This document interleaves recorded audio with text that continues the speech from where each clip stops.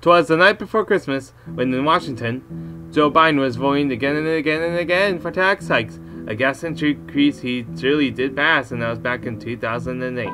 The very next year, when he became vice president, Joe knew what to do. With a smirk on his face, he had helped Barack Obama sign a tax increase of $2.7 billion that became effective July 2010. There is taxes again! Then Biden treated himself by helping Obamacare stay in effect, which cut some of those $16 billion for Medicare, and we became so mad.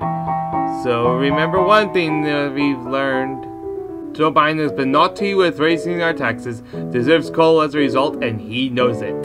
Tell Joe Biden that he is unfit to be president. A Merry Christmas to him, and to he, a good night. Makovich Policies PAC is responsible for the content of this advertising.